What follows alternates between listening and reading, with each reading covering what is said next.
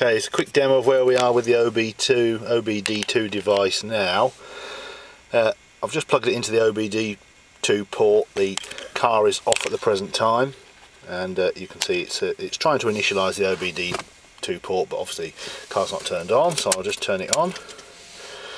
And after a couple of seconds the initialising message will disappear, and we'll go into the data routine, PID routine, and you can now send whatever PID you want to by clicking up and down on the little gizmo. And number 5 happens to be engine water coolant temperature, and you can see there the value we're getting back is 33 degrees. That's just with the ignition sitting on. Now I have set a demonstration fault code by just turning off the high voltage switch at the back, starting the car, letting the IMA fault come on, and then turning it off. So I've now put the switch back to the normal position and turn the car on, and obviously we have the check engine light on the dash. So if we now go into the diagnostic code routine, if I press the button in and hold it, go to the DTC routine, it'll tell us what code it is, and it's 1576, and if I click the button down it'll clear the code because the fault's been cleared.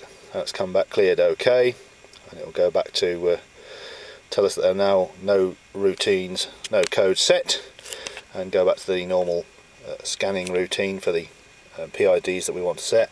And if we go back to the dashboard, we'll see that the diagnostic code has been cleared. Sorry about the glare there on the display.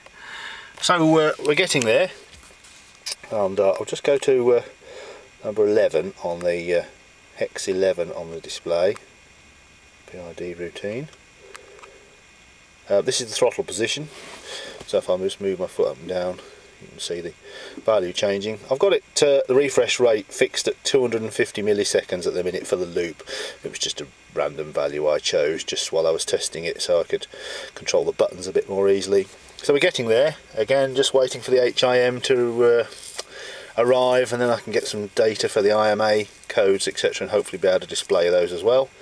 But yeah, making pretty good progress at the moment. Just ignore the rat's nest on this little board. The actual circuit is very simple from that schematic which I've already published on this thread.